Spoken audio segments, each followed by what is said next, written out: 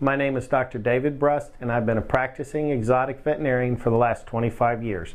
I'm the author of Sugar Gliders, a complete veterinary care guide, and I'm also president of the Association of Sugar Glider Veterinarians. The purpose of this video series is to cut through all the internet misinformation out there and teach owners like you the best veterinary approved ways to raise and care for sugar gliders. Now, just to make sure we're all on the same page here, sugar gliders are also commonly known as sugar bears and also as honey gliders. And with that in mind, in an earlier video we showed you the best way to pick up your baby when it's sleeping. The purpose of this video is to show you the best technique for picking up a sugar glider that is already awake and running around in its cage, especially when it hasn't bonded to you yet.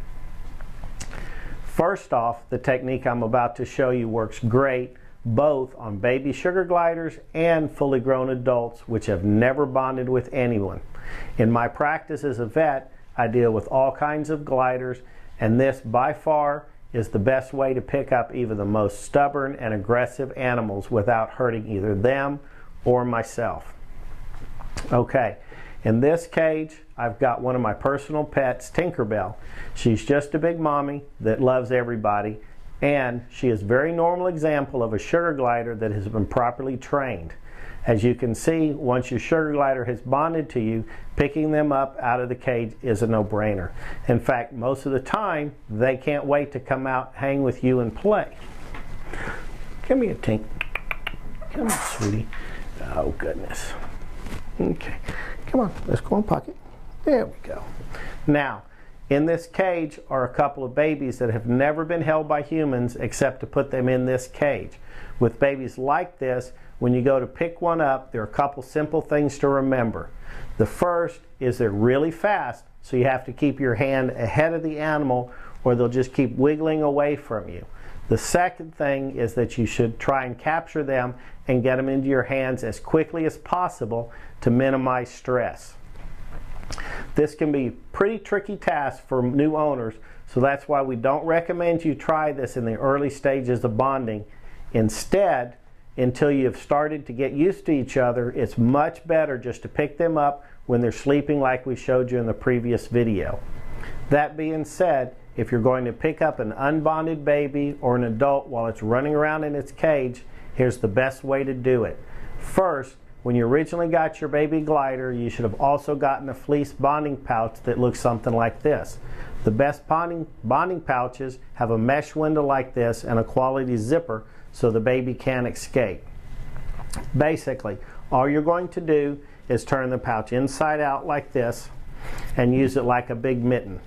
Now, keeping your hand ahead of where the glider's moving, flatten your hand out and firmly pin the animal up against the cage. Like I said, these guys can be pretty slippery at first, so you have to press down fairly firmly so they won't wiggle out and escape. So reach in, catch it. Okay. Once the baby is still, slide your fingers around their body, keeping your index finger above its head so it can't scoot away. Now, holding the animal firmly, gently pull its body away from the cage until only it's holding on with its hands. At this point, if you pause for just a few seconds, it will usually let go of the bars. If not, you can gently release them using your other finger. Okay, once you have the baby out of the cage, then you can either transfer it into your other hand, as we showed you in the other videos, or you can simply fold the pouch right side out, holding on to it so he doesn't come flying out. Zip it closed, and we're done. But remember, it's always important to put a slice of freshly cut apple in with them if they're going to be in here for any length of time so they have liquid nourishment and don't get dehydrated. Now, again, this technique takes some practice to get good at it, but you can do it with the pouch or without. Here, I'll do it a couple more times for you now with my bare hands just so you can see it better. Okay, now I'm going to show you how to do it with my bare hands. What you want to do is you have to be really fast, get in front of them and pin them down pretty firmly because they'll squirm right through your hands if you don't. So basically reach in, flatten them down as quick as you can, basically turn them around, So you got your head facing forward, slide your thumb under their jaw and your index finger on top, and using your other fingers work their feet off the bars. Now that you've got them out, you can slowly take them out, and as we showed you before, you can slide them from hand to hand very easily. Put them in the pouch, your pocket, wherever you need to go. So same technique. If they're up on top, pin them, slide your thumb under their jaw, index finger on top, work their fingers loose, slide them out, and you can switch them, keeping your thumb under the chin and your index finger on top, and you can move them back and forth just like this. So you're ready to go. Okay, one more time. Come here. Come here. Pin them down. You have to stay in front of them or else they'll slide right through you. Thumb under, index finger on top, and you can take them out. And as I said, you can pass them from hand to hand, or you can put them in the pouch and you're ready to go. Like I said, once you've started to bond with your baby, you'll be able to just pick them up whenever you want and play with them.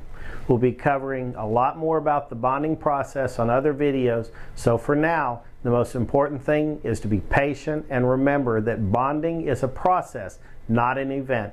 It's just going to take a little bit of time.